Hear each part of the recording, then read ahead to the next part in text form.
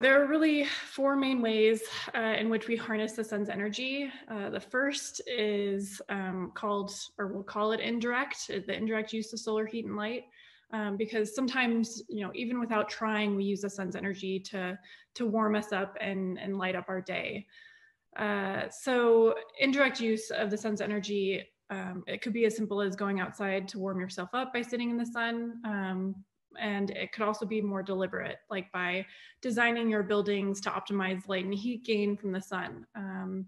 For example, we talked about having thermal mass designed into your building in order to capture heat during the day and release it at night when you need it, when temperatures drop. So typically, indirect solar heat gain and indirect solar heat and light use is thought of through the efficiency lens. It's not measured, it doesn't show up in our pie charts of energy production and consumption by energy resource.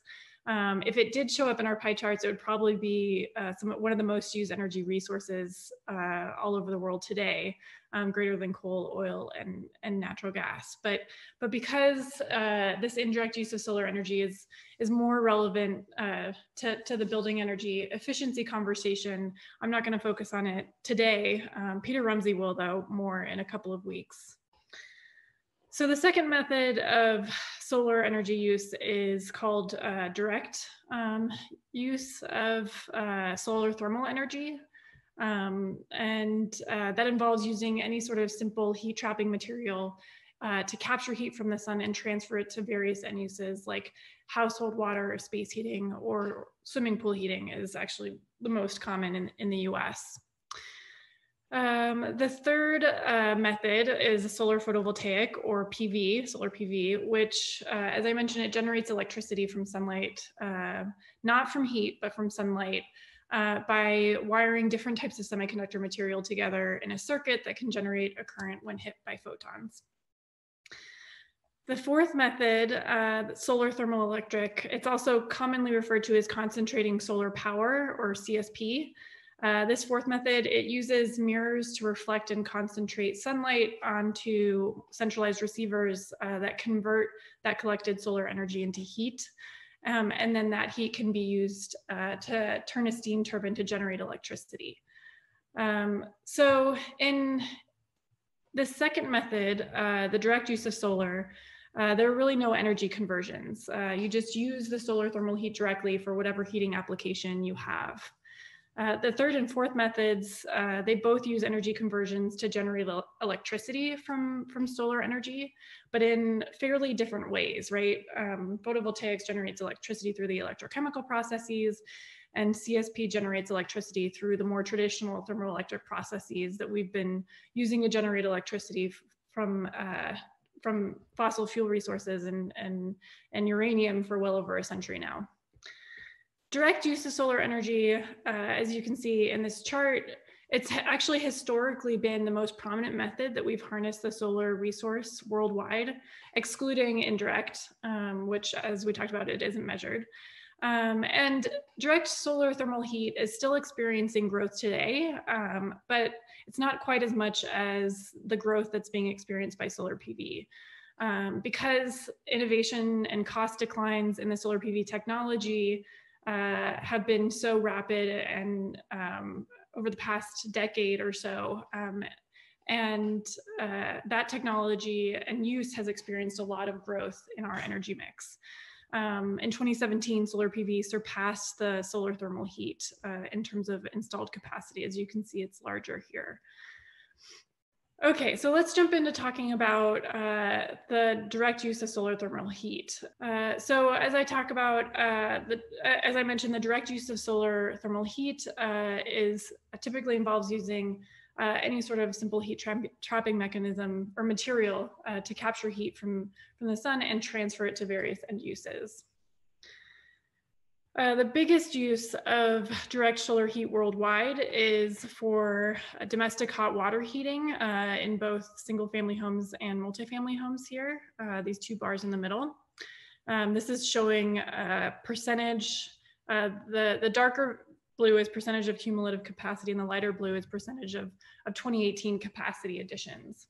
So the majority of these domestic hot water heater heating capacity is actually located in China. China has historically been a leader in solar hot water heating, not necessarily actually driven by policy, as you might think, but because of early entrepreneurship by a few companies who recognize the economic opportunity to develop and install these solar hot water heaters in a low-cost way. But even though China is kind of a leader in total installations, only about 10 to 15% of rooftops in China have solar hot water heaters on them. But there are other countries that are more leaders than China on a per rooftop basis, including Israel and Cyprus, both of which have, I think, over 90% of households equipped with these domestic solar hot water heaters. Solar hot water heating systems are not that prevalent in the US, except with some exceptions in states like Hawaii, where solar hot water heaters are mandated for new buildings. And they're also pretty prevalent in Florida. But the next biggest use of worldwide solar thermal heating after domestic hot water heating, by a long margin, is swimming pool heating. And as I mentioned, there are a few countries like the US and Australia where the largest application of solar thermal heating is the swimming pool heating. And then the final use case that I want to talk about is using solar thermal heat for in the industrial sector, in particular for process heat. I mentioned that in the US, a major portion in the energy efficiency lecture, when we talked about energy end use, is a major portion of energy use in the industrial sector is for that process heat, the orange bar here. And that's the case, around the world as well. All right, so solar thermal heat, today as a percentage of overall solar thermal capacity, so solar thermal heat in the industrial sector is relatively small, but there's a lot of growth happening with applications of solar thermal heating in things, areas like food and metal processing, textiles, beverages, the beverage industry, and even enhanced oil recovery as well. But I just want to take a moment to talk about the climate aspect of sort of process heat in the industrial sector, because it's pretty clear how we can reduce and eventually eliminate greenhouse gases from the biggest energy end use sectors of the economy, like electricity, transportation, and buildings. Because for these sectors, we have economic and scalable solutions like electrification of our transportation fleet and electrification of buildings, while we transition the electricity sector to more wind and solar. But for process heating, like in the industrial sector, the pathway for low carbon is a little less clear. There's still a need for innovation to develop kind of competitive and scalable low carbon alternatives for process heat that aren't met by natural gas and oil. And to give you a sense, in 2019, industrial process heat accounted for about 12% of US greenhouse gas emissions. One alternative that's not solar heat actually would be something like blue or green hydrogen. But as I mentioned, there's a lot of growth happening in the industrial solar heat for process heating.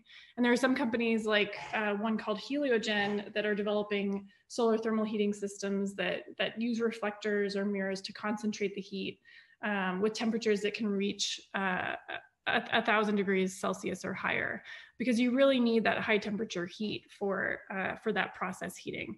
And getting the high temperature heat from solar thermal to the levels that you need is one of the biggest challenges.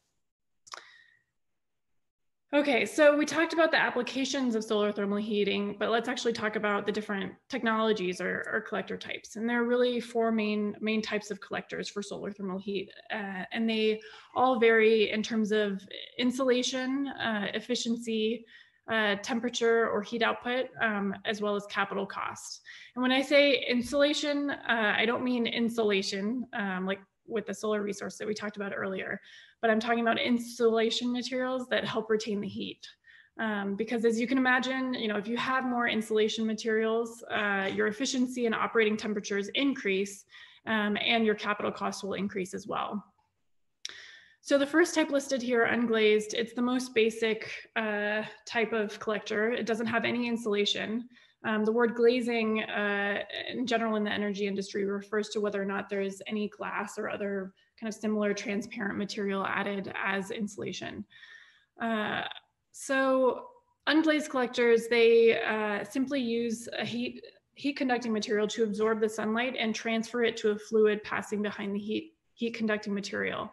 And they work similar to how, if you pick up a garden hose that's been in the sun, the water in it is warm because the garden hose has absorbed the sun's energy and transferred it to the water in the hose.